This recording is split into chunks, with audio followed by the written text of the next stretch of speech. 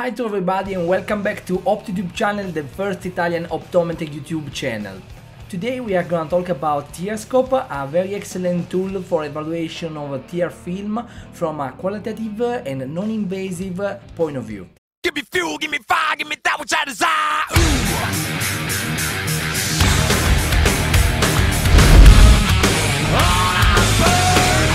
Tearscope was invented by Guillaume in 1986 and its shape was a semi-sphere of 9 cm of diameter with a central hole in the posterior pole of 1.5 cm of diameter. The inner surface was illuminated by a light source which avoided tear film evaporation, emitting cold light, and its shape was circular and placed in the inner part of the instrument. Today, modern kind of Tearscope have a different structure, a different shape, but they work also by the same physical principle, the interference. Yes, we can consider tear film as a structure composed by a bulk plus a film, and when light passes through each layer, the optic path difference between reflected and refracted rays create an interference and then an interference pattern that is correlated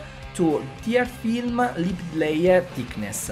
So we can connect interferential pattern to breakup time or lacrimal gland dysfunction and use all these data in contact lens clinical practice every day. I will show you now 3 main interferential patterns that we can connect to clinical conditions. The first type of interferential pattern appears when we have an idoneous user for contact lens wearing and when we have a thickness of tear film lipid layer over than 80 nanometers. In this case we have a fringers interferential pattern colored from yellow to brown to blue, and we have a ground colored gray. The second type of interferential pattern appears when we have borderline cases or when we have idoneous user to contact lens wearing, but we have a first reduction of lipid layer thickness. In fact, lipid layer in this case is between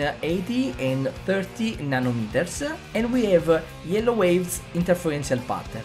The third type of interferential pattern appears when we have a user that feels discomfort in contact lens wearing. In fact, in this case, tear film thickness is less than 30 nanometers. An interferential pattern is composed by marmoreal meshwork. In some cases, we could have users that are idoneous to contact lens wearing, but there is a possibility to find lipid deposit on their contact lenses.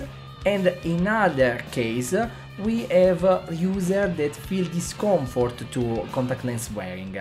So these are main kind of interferential pattern. I hope you like this video. Don't forget to follow Opto channel on Facebook page, Instagram page, and the merchandising on spreadsheet. And don't forget mainly to subscribe to the YouTube channel, obviously. So we see you at the next video, Opto style.